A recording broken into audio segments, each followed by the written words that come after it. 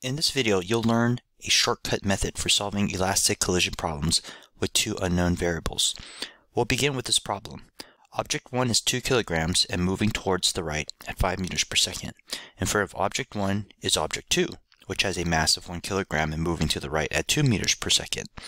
After object 1 bumps into object 2, what are their velocities?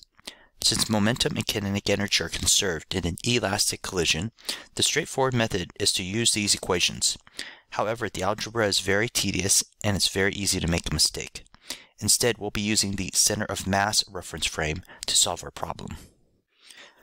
Momentum is mass times velocity. So before the collision, object 1 has a momentum of 2 times 5, which is 10 kilograms meters per second. Object 2 has a momentum of 1 times 2, which is 2 kilograms meters per second. So the total momentum before the collision is 12 kilograms meters per second. Using this, we can calculate the center of mass velocity, which is equal to the sum of the momentum divided by the total mass. The sum of the momentum is 12 kilograms meters per second, and the total mass is 2 plus 1, which is 3 kilograms. So we have a 12 divided by 3 of 4 meters per second, which is the velocity of the center of mass.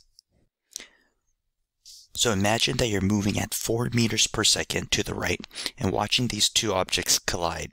From your center of mass reference frame, object 1 would appear to be moving at 1 meter per second because you're moving at 4 meters per second to the right. And object 2 would appear to be moving at 2 meters per second to the left towards you because you're moving faster to the right. When the two objects collide in the center of mass reference frame, both momentum and kinetic energy have to be conserved. When we calculate their momentum in the center of mass reference frame, we find that object 1 has a momentum of 2 kilogram meters per second, and object 2 has a momentum of negative 2 kilograms meters per second. So the total or net momentum here is 0. And when we calculate their kinetic energies, we find that object 1 has a kinetic energy of 1 joule, and object 2 has a kinetic energy of 2 joules, and their total kinetic energy is 3 joules. So now we need to figure out what velocities these objects can have after the collision so that momentum is conserved and that kinetic energy is also conserved. If we were to have both velocities, momentum would be conserved, however, the kinetic energy would not. If we were to double both velocities, momentum would be conserved, but the kinetic energy would not. So the only solution we can have is to reverse the direction of the velocity. So object 1 has a velocity of 1 meter per second to the left, and object 2 has a velocity of 2 meters per second to the right. By keeping the magnitude of the velocity the same and just switching the directions, this ensures that the momentum is equal to 0, the total momentum is equal to 0, and that the total kinetic energy continues to be 3 joules. This, however, is not our solution because we still need to transform back to the laboratory frame of reference. To do this, we're going to add our velocity to the center of mass velocity.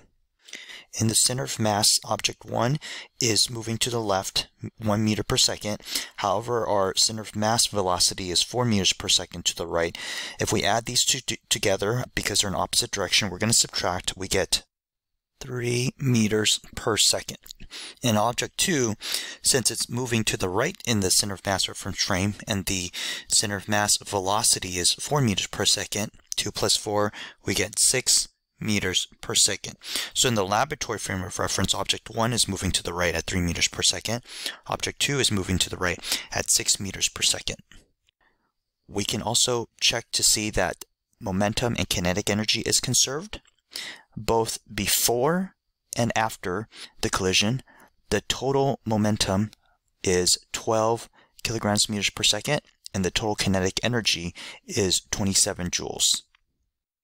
So let's see if we can derive an equation that lets us use the center of mass velocity to calculate the final velocities of the two objects.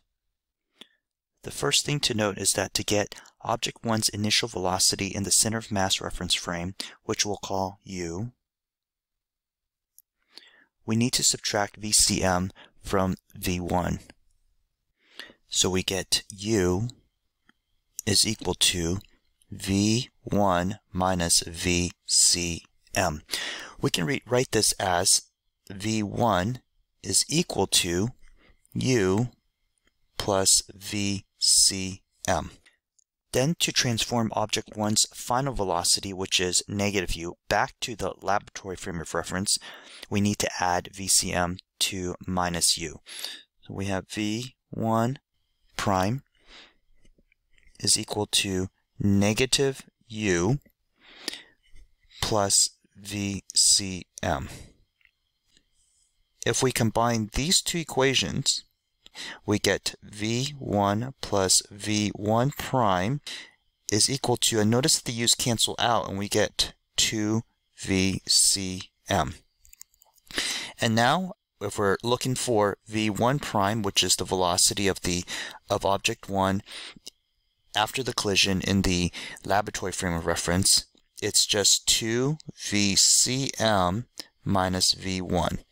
And for object 2, it's going to be very similar. v2 prime equals 2vcm minus v2. So here we have our equation, shortcut equation for figuring out their velocities after the collision. So now I'm going to show you how we can use the equations we just derived to find the velocities of the objects after an elastic collision. So first we're going to calculate the center of mass velocity. And to do that, we're going to find the sum of the momentum before the collision. In this case, it's 12 kilograms meters per second. And the total mass is 2 plus 1 is 3 kilogram. So the center of mass velocity is 12 divided by 3, which we get 4 meters per second. Bracket that, we'll be using that next. Then to find the final velocity of object 1, we're going to take 2 times the center of mass velocity, which is 4, minus v1, which is 5.